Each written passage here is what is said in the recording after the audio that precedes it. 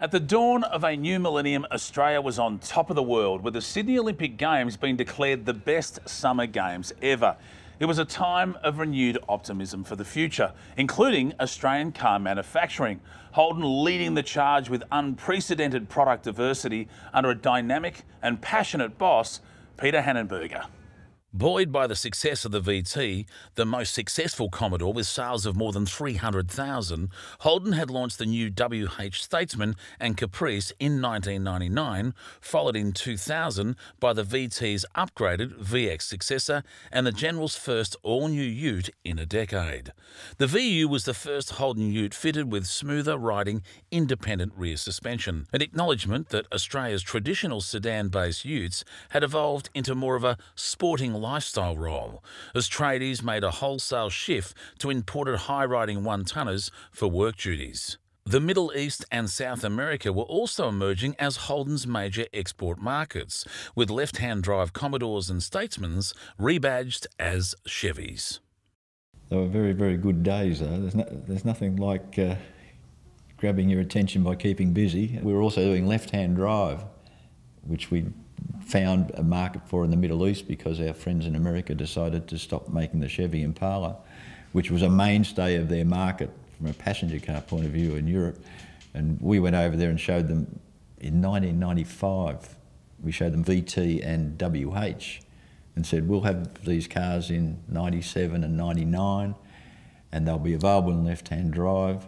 Are you interested? Well, of course they were, because the mainstay of their passenger car volume was about to disappear. Ford Australia was also fighting back from its AU Falcon woes under inspirational new boss Jeff Pilates, with an emphasis on high performance. He established a new special vehicles dealer network called Ford Tickford Experience, convinced Holden racing hero Craig Lowndes to join the Blue Team, and in anticipation of a reborn Monaro, imported hundreds of V8 Mustangs from the US, which Tickford converted to right-hand drive. Jeff Pilates really got the place firing. It was just incredible. You see in all corporations, it just takes the change of a leader. He was so frustrated by the huge amount of support that Holden had in racing and through Holden Special Vehicles. As promised, Holden's captivating two-door Commodore show car did become a production reality in 2001. Creating a buying frenzy, Holden also gave in to overwhelming nostalgic demand to call it Monaro, with some fun 1960s marketing themes, including a return to Mount Panorama with a wild 7-litre V8 version, which dominated the short-lived Bathurst 24-hour race.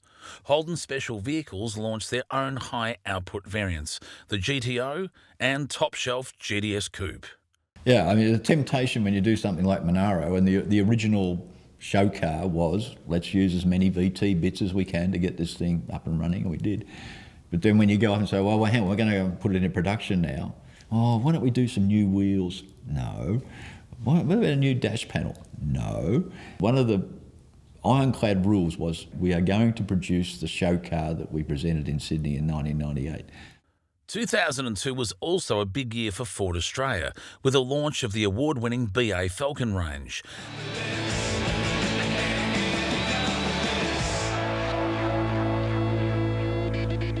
A $500 million upgrade of the unloved AU, which included handsome styling, reworked suspension and multi-valve engines comprising dual overhead cam turbocharged 6s and V8s.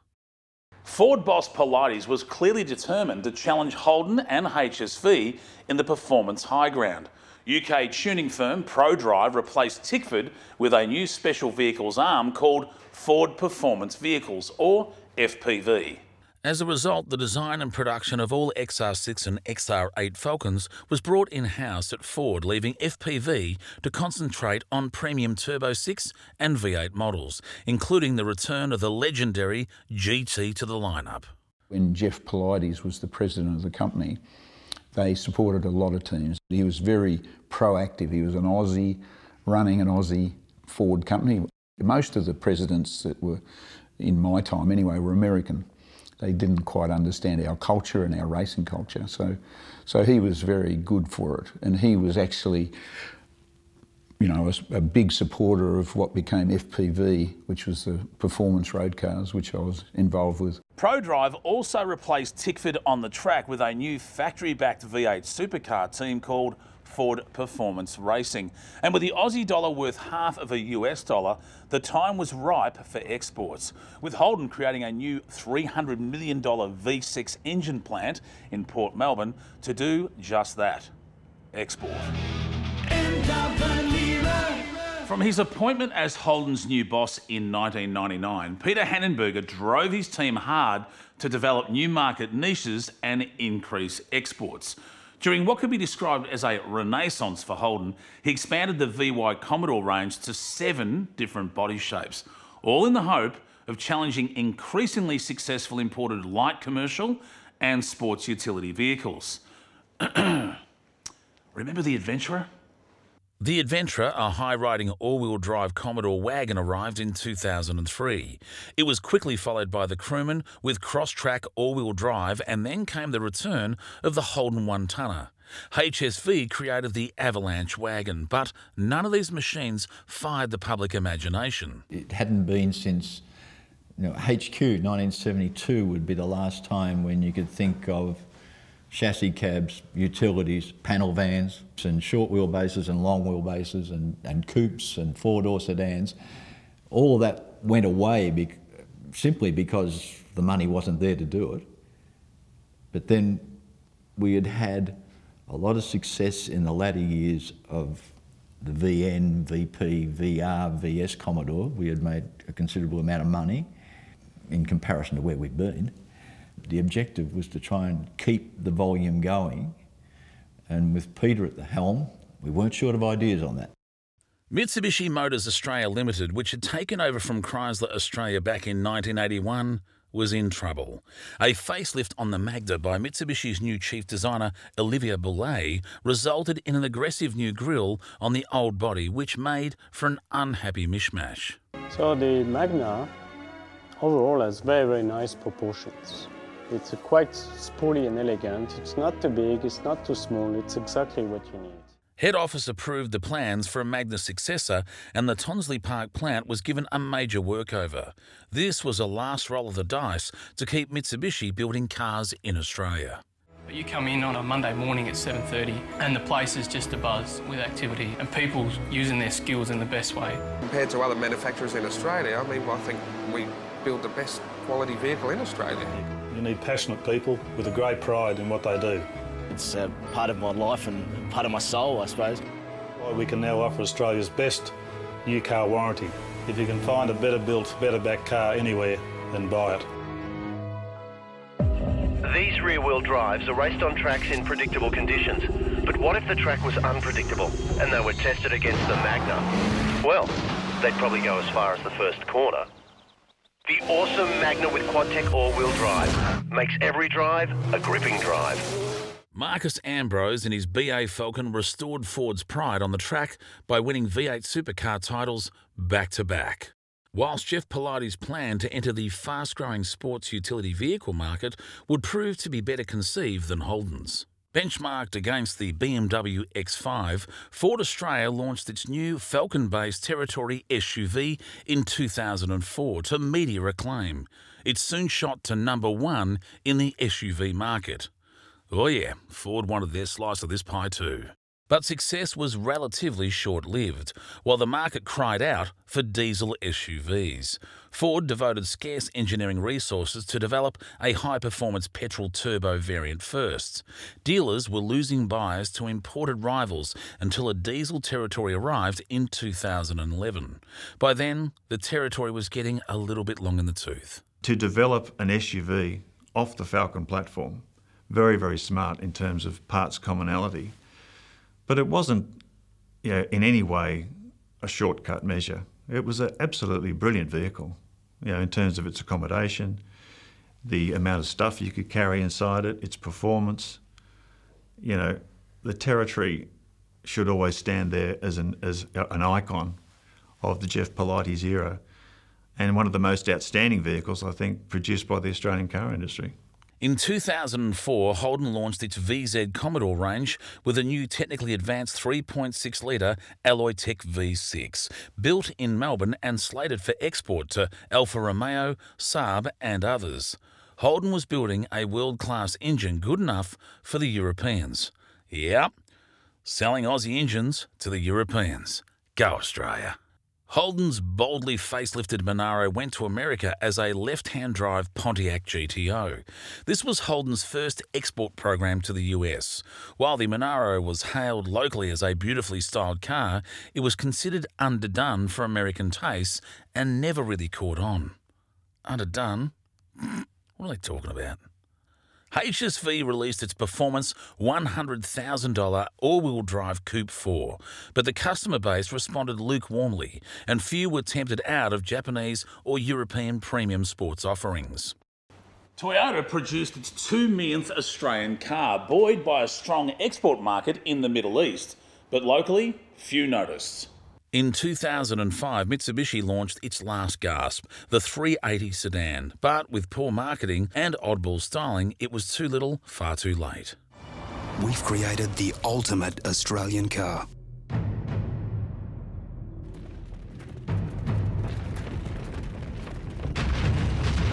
Now it's up to you to create the ultimate Australian road to match it. Mitsubishi 380, love the road. Management at Mitsubishi were given 3 different designs to look at and make the decision from. They chose that one, which then went into production as 380. As a car, it was pretty good. The US Pontiac GTO program finished after disappointing sales. Then Ford Australia gave its BA Falcon a minor upgrade to create the BF. The 10 millionth Camry worldwide was built in Altona, and the unpopular Avalon was discontinued. Not too many people turned up to that goodbye party, I bet. They called it Holden's billion-dollar baby. The launch of the all-new VT Commodore and the luxury Statesman and Caprice in 2006 was another reminder that Australia was still one of the few countries in the world with the ability to design and develop a world-class car from scratch. It's the dawn of a new age in driving. Introducing the all-new Holden Commodore. Designed from the word go to be one of the most exciting cars in the world. With electronic stability program standard for added safety and with linear control suspension, it leaves the competition in the Stone Age. The all-new Holden Commodore.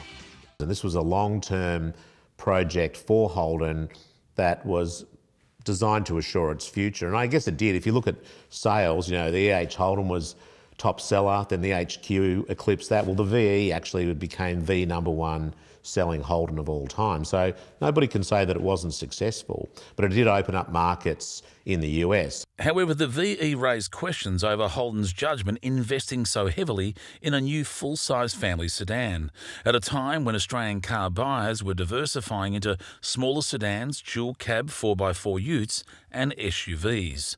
Holden hoped the VE would rekindle Australia's affection for the locally made Commodore and, with its left-hand drive capability, provide export opportunities into the US and Middle East. VT was, from a styling iteration, very similar to the Omega, which was in Germany, but VE was similar to nothing. VE was its own car, and that is the very first time, I think, in the history of the 1948 to 2006 that it was a standalone car. In the same year, Toyota Australia also reached an important milestone, having exported 500,000 Aussie-made Toyotas since its first Corona exports started in the late 1970s. Production of the Avalon's replacement, the new six-cylinder Orion, also commenced alongside Camry at the Altona plant, with both cars sharing many components to maximise production efficiency. Toyota, just down the road in Altona, was exporting probably 50–55% of its Camry production going overseas. So there's a huge amount of money coming in, which is why that company was profitable where the other two were not. And it was all down to, well, the management, if you like. They told Toyota Australia to go and seek markets wherever you can find them. The Ford and Holden people weren't allowed to, which is intriguing because the Americans actually tested the Australian Ford territory. They bought base model and a gear, took them over to Dearborn, ran them round their proving ground over in America, then sent a report back to the Australians that said, this is the best car we make. They actually tried to put a case to have the territory built in America, not invented here. So it never happened. Holden launched its new VE utility in 2007, with more nostalgia-themed icon marketing that tried to pluck Aussie heartstrings in the face of declining sales. Only 5 years before, Holden held almost 22% of the market. By 2007, it was down to 14%. Ford Australia continued to struggle, having lost a large proportion of its customer base during the AU period and then hanging on too long to the styling themes of the BA models. As a result, Ford held only 10% when it launched the FG Falcon range in 2008. Another factor was Ford never developed a meaningful export market for the Falcon, meaning all its eggs were hatching in Australian and New Zealand baskets. Ford still struggled. In fact, I don't think Ford even outsold Holden since that time, even with the BA, BF models. Holden was still number one because Holden stuck to its strategy of delivering the right car to the market, and they didn't have that misstep. And a lot of those Ford loyalists that they lost in AU days didn't go back to Ford. To rekindle a love affair for the family wagon, Holden launched the stylish Commodore sports wagon. Despite a strengthening Aussie dollar, Holden remained bullish on niche exports to the US to boost local production volumes. Pleasing thing with the wagon was, first of all, it didn't look like Dad's family wagon. It looked like a sharp, sporty car that people are not going to sit down and cringe and say, look, don't look at me, I know I'm driving a wagon, but I have to. So I was very pleased with that. The VE in left-hand drive SS form was reborn stateside as the Pontiac G8 GT. This soon expanded to a premium GXP version and a planned sports truck based on the VE SS Ute. In stark contrast, Mitsubishi announced that due to poor sales of its 380, its Australian car manufacturing arm was no longer viable. It shut down its Adelaide plant at Tonsley Park, which had been building cars since the early 1960s, to become a full-time importer. Ripples were felt amongst the Australian supply industry, which had become reliant on three main players. Another one bites the dust. Mitsubishi Motors will pursue a full import strategy, business strategy in Australia, and will no longer manufacture our large passenger car, the 380 sedan, which will in fact be discontinued. The global financial crisis triggered by the collapse of subprime mortgage investments in the US sent financial markets into freefall. The GFC claimed numerous scalps, including General Motors, which filed for bankruptcy in 2009. Under a Chapter 11 restructure, the General had to become leaner and meaner by killing off several of its brands. These included Hummer, Saturn and Pontiac. With the demise of Pontiac, Holden's promising export program also died. The slumming of sales of the Commodore and Statesman in the Middle East were also causing Holden pain. Despite the free trade overtones, Australian manufacturers didn't receive the much-needed boost for Aussie exports, a problem not helped by the ever-strengthening Aussie dollar. By 2009, making cars in Australia was more than a fight for market share. It was becoming a fight for survival. The Australian automotive landscape was changing. User-chooser fleet purchasing and a reduction in government sales was having a big impact on local offerings. I mean, can you imagine government not supporting local jobs and Aussie made? Hard to believe. The move to SUVs and crew cabs, as well as the fact premium European makes were moving their offerings downstream into lower price ranges. It had a big effect. Brands like Benz, Audi, BMW with small and medium-sized vehicles meant a taste of luxury like never before.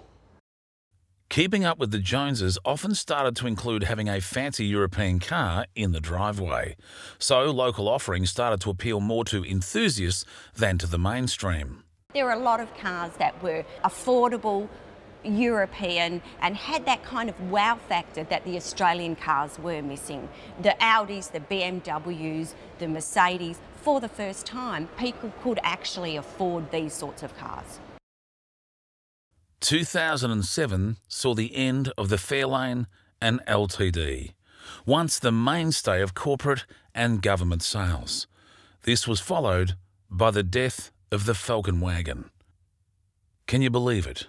Fairlane, LTD used to drive around our Prime Ministers, and the Aussie family Falcon wagon, all gone.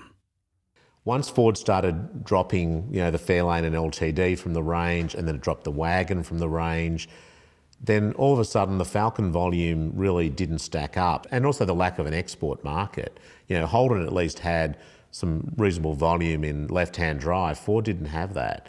And so that was really the beginning of the end for Ford in Australia. But Ford wasn't giving up. The FG Falcon Mark II became the first Australian-made car with the maximum 5-star ANCAP safety rating. Ford Performance Vehicles launched the powerful 335 kilowatt supercharged V8 GT and the turbocharged F6, but these were only small volume niche vehicles. There was a sense it was already too late for FPV and probably too late for Ford Australia. Even Ford's excellent liquid-injected LPG FG Falcon, which could deliver 4-cylinder running costs in a large car, failed to excite buyers. Part of the problem was Ford's marketing, gone with the aggressive and compelling campaigns from the 1960s to the 1980s. Some of these cars were well-kept secrets as far as the Australian public was concerned. The great Australian road car had gone missing in action. Holden tried to tap into the US police car market with the Holden-built Chevrolet patrol car, a left-hand drive rebadged Holden Caprice, another testimony to Holden's engineering expertise. But sales were always going to be relatively low, with pressure on local agencies to buy American. Imagine that, buy local, eh? If you look at actually subsidies for foreign manufacturers, even the countries like Germany, great brands, fantastic brands that have global appeal. The amount of subsidy for manufacturers there and in other countries is quite high compared to what Australian manufacturers were receiving. So, when we talk about a free economy, it just simply is not a level playing field. Some critics argued Holden should be making small cars. In 2011, Holden commenced manufacture of the Cruise alongside the VT Commodore in Elizabeth. But slow sales and the love affair for low-priced European cars and Korean price leaders made for a very competitive market. In response to some government departments saying that they would not buy 6-cylinder cars, Ford Australia released its EcoBoost 4-cylinder turbocharged Falcon. The EcoBoost is an all-new technology. It really epitomises the direction of Ford for downsizing and boosting of engines. It really is a great engine for its performance and delivery, and really will surprise people in a large car. In days gone by, Ford marketers would have made a compelling case to customers to enjoy the space of a big car with the running costs of a 4, just like in the 1980s. When Ford Australia came out with a truly brilliant car, people were thinking, a 4-cylinder Falcon? How can a four-cylinder Falcon... They'd done too much of a good job over the years of convincing people they needed a six-cylinder engine, that a four-cylinder car was anemic, that when they brought out their own four-cylinder car, they'd already converted the public. The public wasn't interested. But the campaign was nowhere to be seen. The government departments weren't buying the cars in anywhere near enough volume. In fact, the government policy of buying local was all but disappearing. Ford Australia sold more four-cylinder Falcons to itself than to anyone else. 600 of them. Australian manufacturers had always relied on strong government sales, federal, state and local. While the profit margins were low, this volume kept the assembly plants rolling, and once these cars were on-sold, provided Australian families with great value on the second-hand market. So you had councils and government departments buying fully imported vehicles when actually equivalent locally made products were available. This doesn't make sense. It doesn't matter where you go around the world, the United States, Japan, Europe, the governments buy locally made product. That's just a fact. And that provides a really important basis for manufacturers to just cover their basic costs. Another outstanding local that deserved more was the Camry Hybrid. The first edition arrived in February 2010, and its successor followed 2 years later.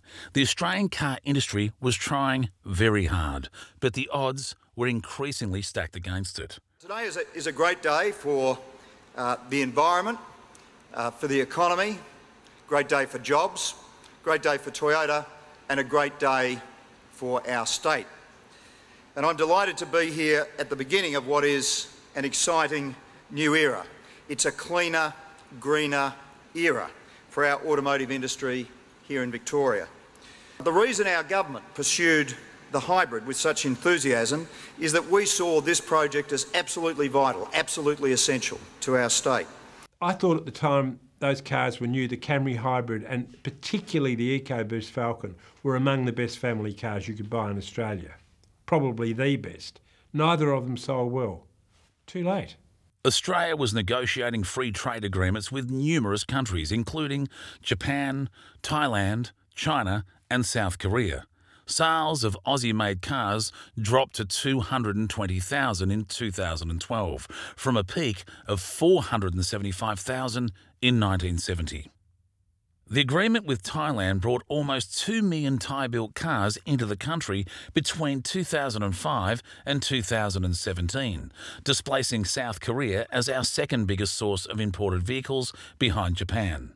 Despite the free trade agreements, these countries often put other taxes in place based on engine capacity, for example, making Australian car exports virtually impossible. As to why Ford didn't really export aggressively, it tried to sell some territories into, some of the Asian countries, but then, they had tariffs on vehicles with larger, engines at 4-litre capacity had something like 100% tariff. So even though we had these free trade or so-called free trade agreements, it just didn't go both ways. By March 2013, Australians brought more Hyundais than Holdens.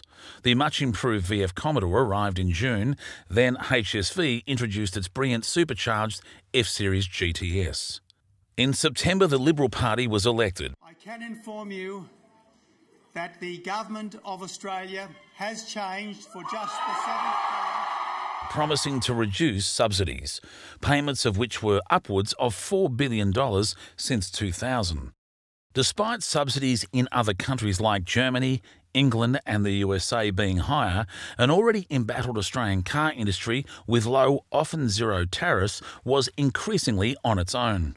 The companies that had been attracted to Australia to produce cars locally under previous government policy were on the outer.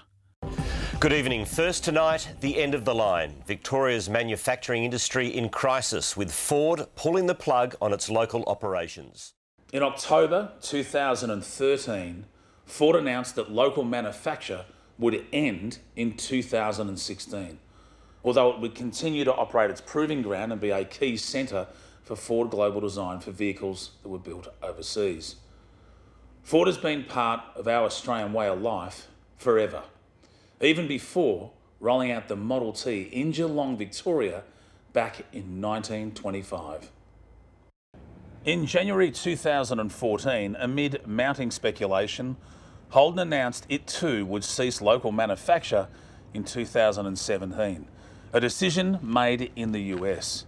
This is GMH, the home of the FJ, the Kingswood, Tirana, Commodore and the Monaro, raced by Brock, Harvey, Bond, and the list goes on.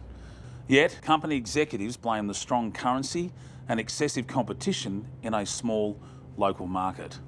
So, in February, Toyota Australia, the first subsidiary outside Japan to ever manufacture a Toyota, announced that it too would cease local production in 2017. The reality was, it was like dominoes. One manufacturer fell down, they all fell down. In late 2014, Australia launched its final FG X Falcon.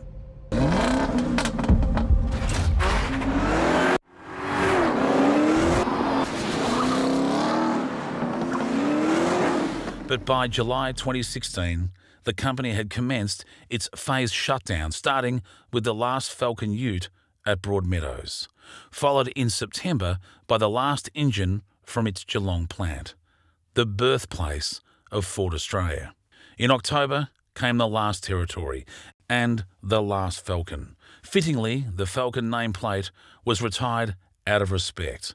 More than 3.8 million Falcons were manufactured in 56 years. In total, Ford Australia produced almost 6 million vehicles in 91 years, a huge contribution to the economy and the Australian way of life. Then it was the production of Holden's Cruise that ended in October, followed by Holden's engine plant at Fisherman's Bend, the birthplace of Holden. Since 1948, Holden had built more than 10 million engines, with exports of its world-class four-cylinder and V6 engines generating millions in export earnings. In early October 2017, the last Toyota Camry left the Altona line after more than half a century of local manufacture and over 3.5 million Aussie-built Toyotas, many of which were exported. And the last to close was Holden, when the final Commodore rolled off the Elizabeth line in Adelaide on October the 20th, 2017, the company had produced almost 7.7 million vehicles in 68 years. An amazing achievement.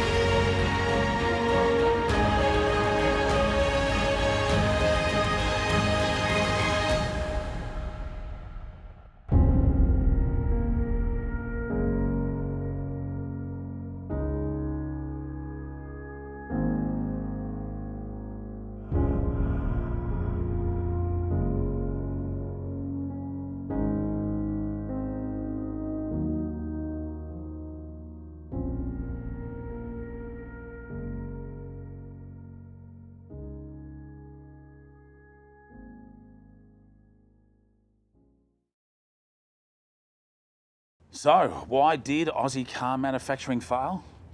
Well, you could start with the Aussie dollar, which stubbornly soared beyond parity with the US dollar, crippling exports and favouring imports. But I also reckon every Australian must also wear some of the blame, because for whatever reason, we just stopped buying Aussie-made cars. Why?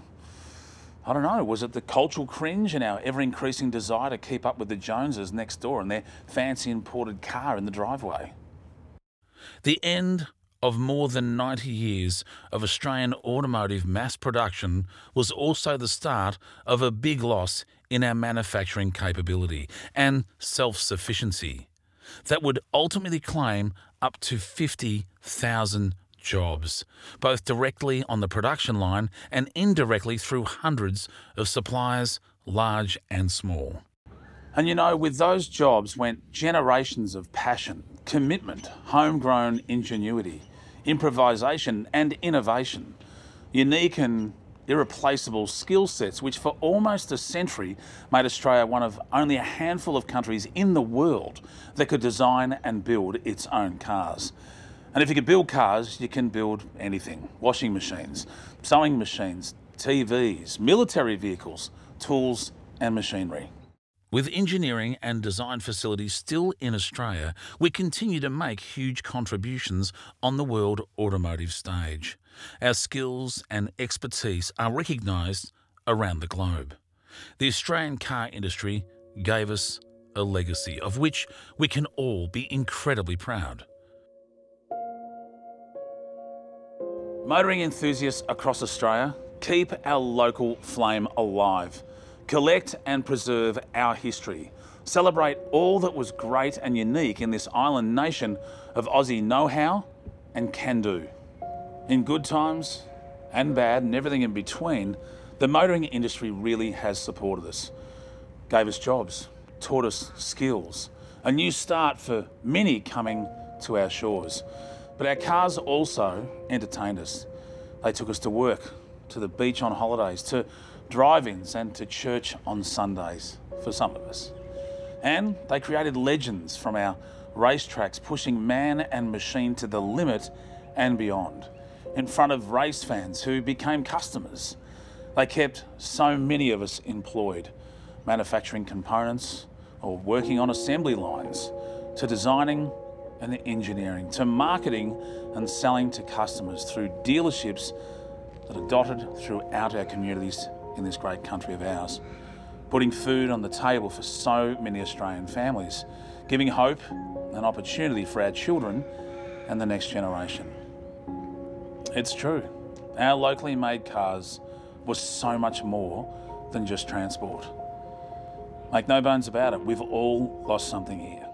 It really is the end of an era.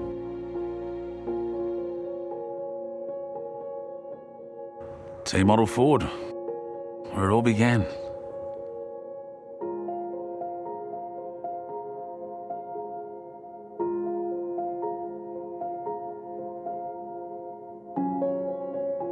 FJ Holden, classic.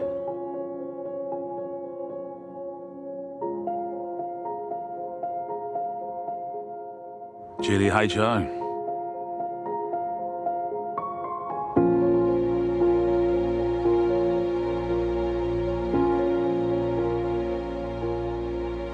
Oh, Monaro. Legend.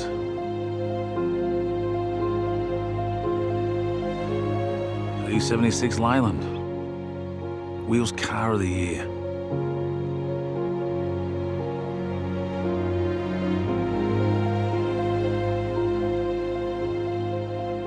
Laser the Amazer.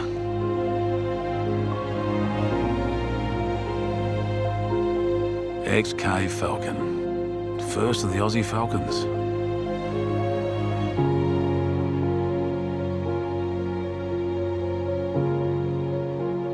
Hey Charger.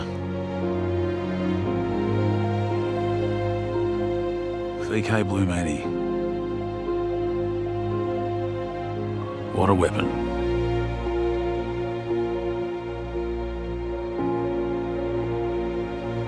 Even as a Holden fan, gotta say, XB Coupe.